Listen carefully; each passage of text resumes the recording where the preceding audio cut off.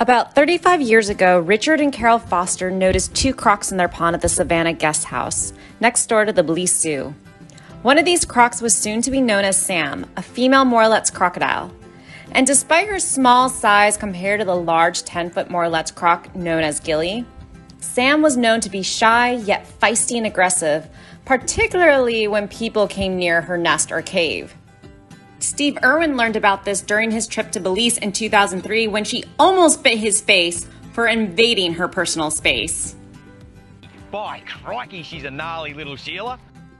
In March 2019, Carol Foster asked the CRC to adopt and care for the crocs after her husband's passing.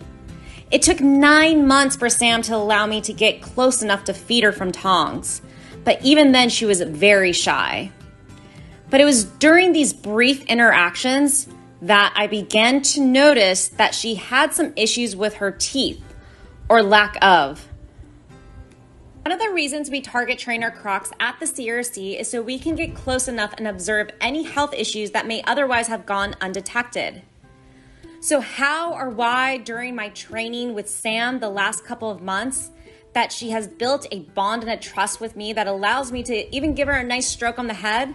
I have no idea, but it's because of this close interaction that I've been able to observe and monitor the issues surrounding her teeth sockets. And it was during a recent training that I realized that Sam was in need of urgent veterinary care, which would likely include a minor surgery. So good today.